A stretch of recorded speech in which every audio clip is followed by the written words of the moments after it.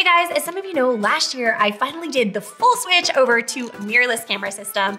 And after shooting it this past year at weddings and really putting it to the test, I'm excited to do an update on what I bring with me in my wedding day camera bag. What I use and when, how I've switched things up, and also towards the end, some new pieces of gear I'm looking at adding this year. So first up is camera bodies. And I used to bring with me the D4 at weddings, which is a heavy beast. And for a while, I was shooting both with the D4 and the mirrorless camera system. But over the last year, I've fully switched over now that I have the Z6 II with the dual card slots, which is an absolute necessity for weddings. Really loving it. It is a fantastic camera. It's what I'm recommending to everybody now. If you're in the market for a new camera body, I would 100% go mirrorless. It is completely replaced what used to be my right hand, but I'm loving it. I'm actually really excited to test out the new Z9 that just came out. It's on back order, so I'm just waiting for that to come in to really do a side-by-side comparison with Nikon's new Z9 against the Z6 II. Some of the main considerations I'm gonna be looking at are really the differences in the sensor, since it's a new sensor, and how the low light capability is, which is particularly important for weddings. So if that's something you'd be interested in, drop a comment and let me know. And when I can get my hands on it, I may do a video breaking down the differences. Another thing I added into my kit this past year is a dual camera strap. This is the Holdfast Moneymaker in size skinny with water buffalo. I really love this camera strap. It molds really nicely to your shoulders and just really feels like an extension of yourself. I have one side attached to my Z6 II and the other side attached to my backup Z6 so that I can really fluidly shoot with two cameras throughout the wedding day. In the past, I've actually been anti-strap and have hated wearing straps at weddings.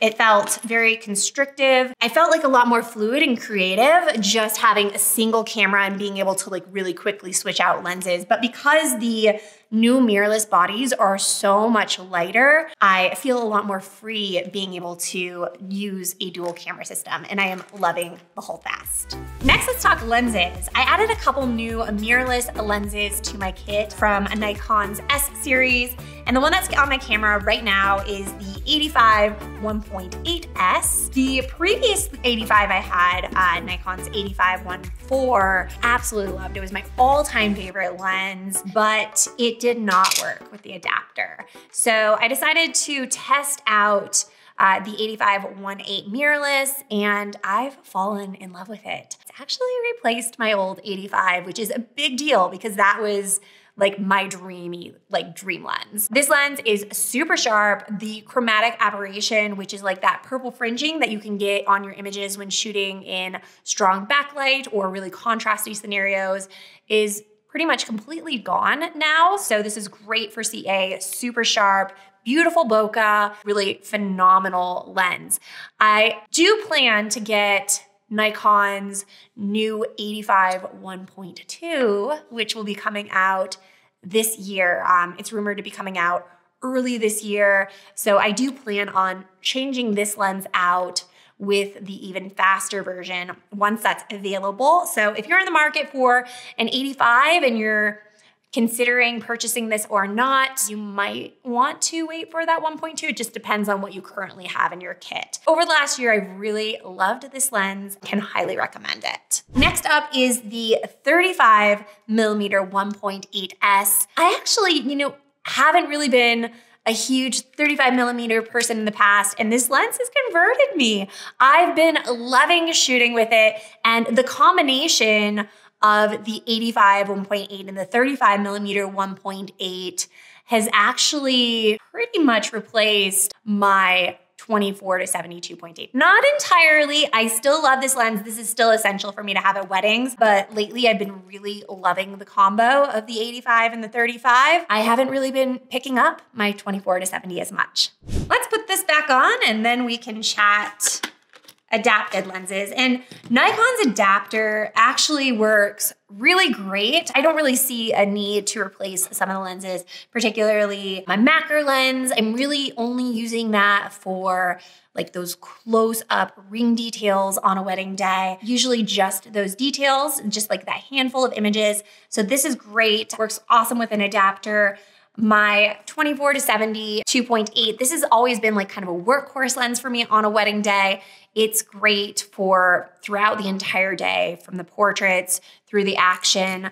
And lastly, I cannot go to any wedding without my 70-200. For me, this is essential for those ceremony shots, to be able to like get in super tight, get that really beautiful compression. This is a 2.8. Oftentimes I'm shooting it within the focal range of 100mm to 200mm to really get that beautiful compression and that beautiful bokeh in my images. So I love this for ceremonies. I love this for the speeches. I love this for first dance. And then if I have enough room, I also love using it for portraits. It just depends on how big of a space we have outdoors to be able to back up and really zoom in to take advantage of that compression. But this is a beautiful must-have lens, especially for weddings, but I'll even bring it to my engagement shoots. Really do love this lens. So I'll just show real quick how this goes on with the adapter. So the only thing with the adapter is tiny little body, big lens, but it works. And with the adapter, it actually works really well.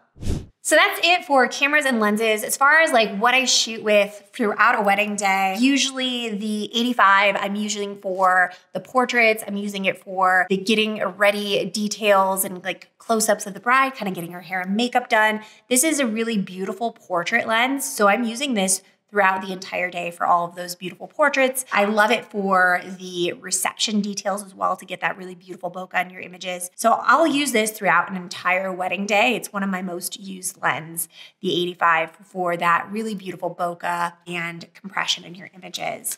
The 35mm, I'm really using when I'm wanting those wide shots. So this might be during that getting ready portion of the day. If I'm getting top-down flat lay photos, I'll either use this or I'll use my 24-70. I really like, because I'm able to zoom in and kind of get the flat lay perfect. This is a great lens for that. And also for any kind of zoomed out portraits of like the girls together, the guys together, the wedding party. I love that I have a 1.8 so I can get that really nice look to the images while getting a little bit wider. So with this lens, I will not do tighter portraits because you will get distortion in the images. So anything closer than waist up, I will use something like an 85mm so that I'm not getting that distortion in the images that is going to be making people look a little bit more alien. But for any of like the wider portraits, the full body portraits, and for really beautiful, more like overall details of like a tablescape, something like that, I love this lens. And then like I mentioned earlier, with the 105mm 2.8 macro lens, I'm really just using this lens to capture those close-up ring details. I actually have a full video all on how I capture wedding ring details that I'll link up here. So check that out if you want a full deep dive tutorial into capturing wedding rings. And then finally, just a couple last little odds and ends. I use a couple SB 5000 flashes, and I like the Mag Mod as a diffuser system is really nice. I use CF Express and XQD cards. I prefer Lexar brand over Sony's brand. For these cards, they're a bit more durable, and I just tend to like these better, so that's what I use for memory cards. I'll be sure to link all of this in the description below. And then I also always bring a wedding photography timeline with me on the day. And in a previous video, I did a full breakdown on how I put together my wedding photography timeline, and also included my timeline template. And the cool thing with this template is you can literally just plug in the ceremony time and it auto-populates the timing for you based on either a wedding with a first look or without a first look. So definitely grab that below if you haven't already, and also check out that video. And then finally, I also bring with me a full styling kit for the wedding. And I have a full breakdown video on what exactly I include in my wedding day styling kit. So I'll link that up here if you want to check out that breakdown of what I include in that kit. And then for my main bag that I pack everything up in, I'll also link a video on that here that shows, just some of those extra little things that I include in my bag and the bag itself, which is the Think Tank International Roller Bag. And I love this bag for traveling. It's been in all scenarios. I've shot in snow, I've shot in rain, I've shot in the desert, I've shot at beaches. This bag's been with me everywhere and it's lasted several years. Just super durable. I love that bag. So that's a peek inside what I have in my current wedding day camera bag. If you have any questions, drop them below. I would love to hear, what's your current favorite piece of gear or lens? Are you using mirrorless or are you still on DSLR? Drop a comment, let me know, and I will catch you in the next video.